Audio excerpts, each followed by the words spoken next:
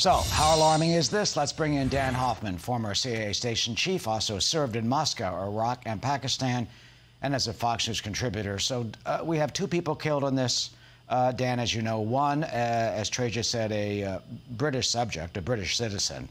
And now the Israeli foreign minister has joined the UK foreign minister in blaming Tehran. What do we do? Well, I think, first of all, we have to recognize that there's a real escalation going on in the Gulf between Iran and Israel. Israel reportedly did take a lethal strike against an Iranian, the commander of an Iranian proxy militia in Syria. And remember, Israel has launched significant attacks against Iran's nuclear program as well, while Iran has been very active in launching attacks against shipping in the Gulf. Iran has widespread use of drones through their proxy militias in Iraq, the Houthis in Yemen, as well as by Hamas against Israel. And so for the United States, there's significant concern about freedom of navigation, but a greater issue for us is the nuclear deal. And the Biden administration is very interested in getting back into that very flawed deal, and I'm sure that President Biden is asking the intelligence community whether the domestic crisis in Iran might induce the Iranians to get back into the deal to receive some sanctions relief and relieve some pressure that they're facing from their own population. You just mentioned the domestic crisis. That is a reference to there have been widespread protests on the streets of Iran throughout the country against the regime. How significant is that, especially in the way the Biden administration calculates its efforts to try to get back into the deal?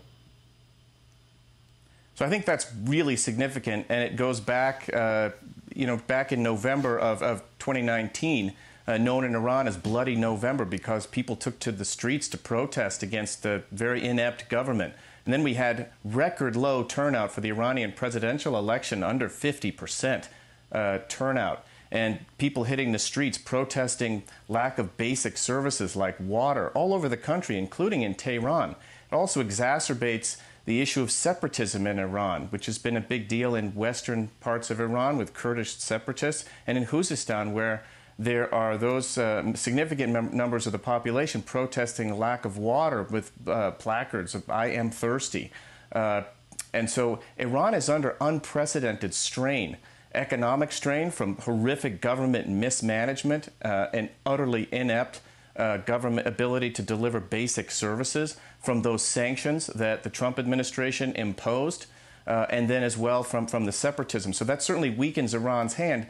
The challenge for the United States is that the JCPOA was horrifically flawed, as we've stated many times on this program, because of the nuclear sunset clauses, a failure to deal with the ballistic missiles that Iran holds, and Iran's state sponsorship of terrorism. If we relieve the pressure by eliminating the sanctions, then we eliminate our leverage to strike a better deal. I think that's the challenge for the Biden administration. And finally, Dan, as you point out, the tremendous pressure on the government domestically, and now the new hard line president takes over this coming week. At the same time, dealing in foreign affairs, Iran apparently striking out.